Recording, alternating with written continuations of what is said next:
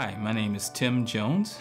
I'm a counselor here at House of Hope. And I just kind of wanted to give you a snapshot of what a kid's life is like here at House of Hope. The journey begins with a phone call. Parents call in and they're expressing their concerns for their teenager.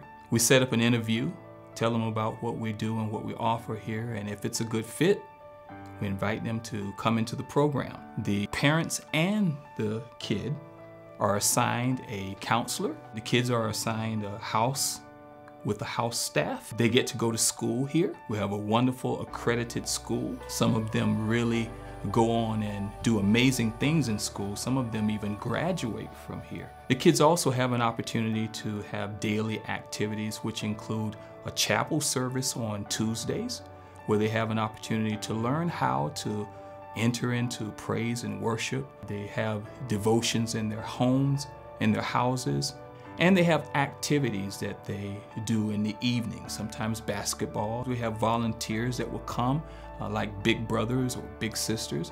They'll come and spend time with the teenagers and help to develop them and help them to open up and talk about things that they couldn't otherwise talk about before, and ultimately be able to open up to Jesus Christ as their Lord and Savior.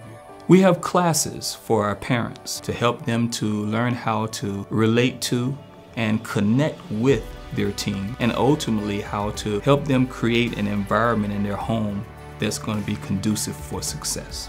The process of what we do here on a day in and day out basis, we get an opportunity to see the child impacted by the love and relationship of Jesus Christ. Many of them will come into their own personal relationship and literally change their entire lives. Our beautiful gated community sits on a peninsula that shoulders a beautiful lake.